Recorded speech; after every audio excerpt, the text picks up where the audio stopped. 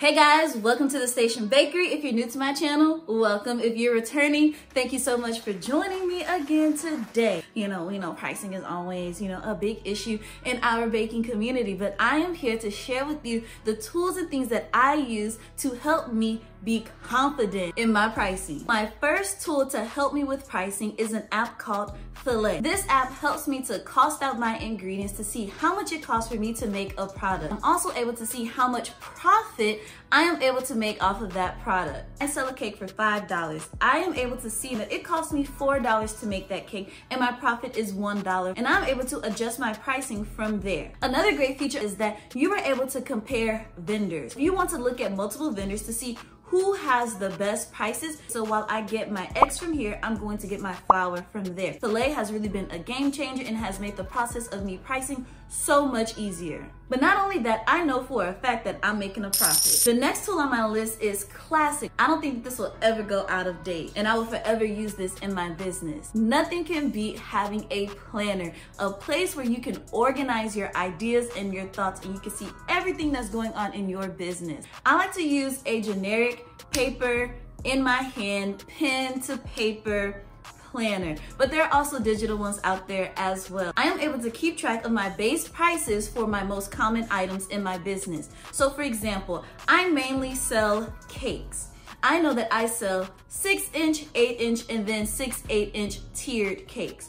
So in my planner, I write down my base price. How much should I charge? What should I do? No, I no longer have to stress about how much I should charge for this cake because it's already been planned out and written in my planner for me to have easy reference to whenever I need it. Another way that I use my planner that helps me with pricing is being able to know how many orders I have for the week and not overloading myself.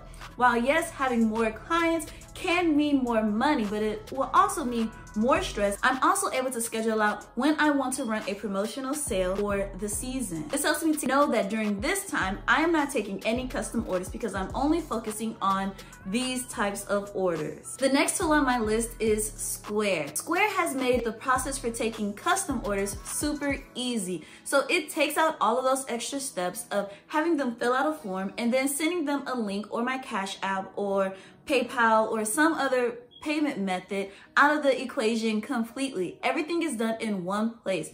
I am able to go and create the invoice with all of the information, include the amount, and then send it directly to the customer where they have instant access to make the payment right there. Another great thing that helps me with Square is the fact that I am able to keep track of what's selling and what's not selling in my business. So I know the things that I need to boost and push more and the things that I need to cut from my menu. The most important tool that I use to help me with pricing is confidence. Having confidence really changes the game for you and your business. I know it definitely has for me.